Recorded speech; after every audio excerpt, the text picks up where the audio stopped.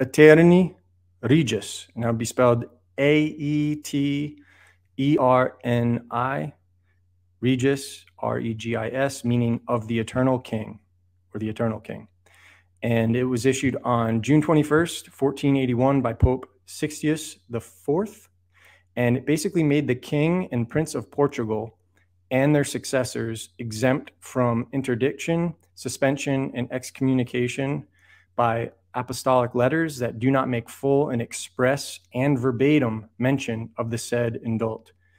This is the second of only 3 papal bulls that are deeds of testamentary trusts. Indult is a Roman Catholic word, is a license granted by the Pope, authorizing an act that the common law of the church does not sanction, which is what all licenses are. Technically, a license is the ability to do something illegal.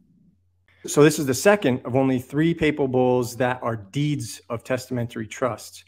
It's called the Crown of Aragon. It is the highest sovereign and steward of all Roman slaves subject to the pontiff.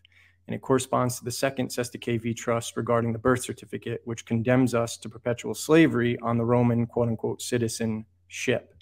And so that would be the Crown of Aragon would be the second crown of the triple crown of Baal, of that of the Commonwealth.